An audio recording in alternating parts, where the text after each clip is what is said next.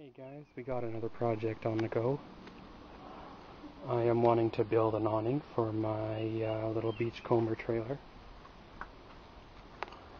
What I'm looking to do is down here on the frame there are little steel supports. There's one here and one just in front of the door at the front.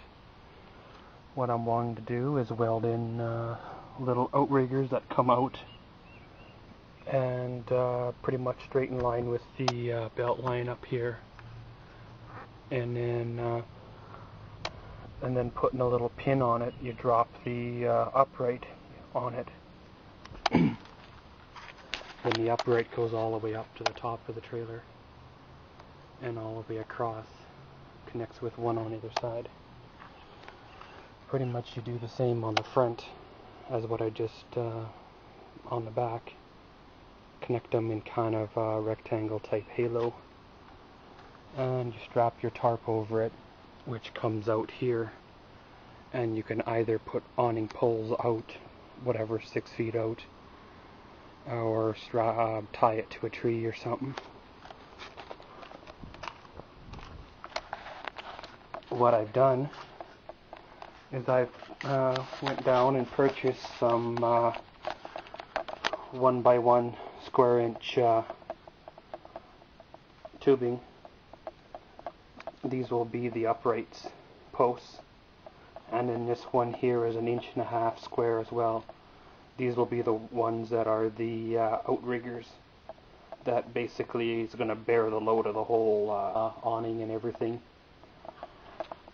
And as well as I, of course, changed my plans. So I went down and picked up some thinner wall stuff. These are for the, I guess you could call it the halo piece. They're a little thinner wall, because they don't really support a load much, they just kind of support the tarp. What I'm looking at is probably 4 8-foot pieces for the uprights, as well as 2 11-foot pieces for the long piece of the halo, as well as another whatever it is, 8-foot wide or however wide the trailer is piece for the to connect it all together. So yeah, this is just a video of what I have planned, and got a little project for my days off. Yeah, these are the little, I don't know, frame supports, I guess you could call them,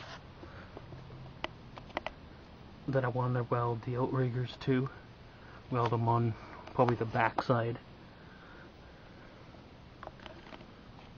Give her a good paint while I'm under here, maybe a bit of rock art.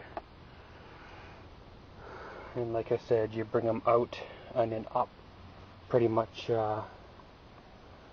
straight up, almost so they're touching on here, but not quite, all the way up, and you connect it all.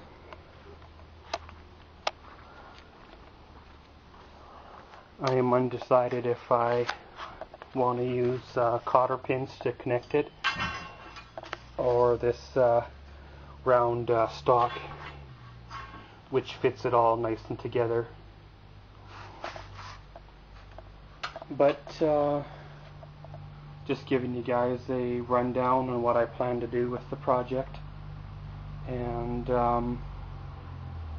as always, thank you for watching Maxwell's World. Comment, subscribe, enjoy.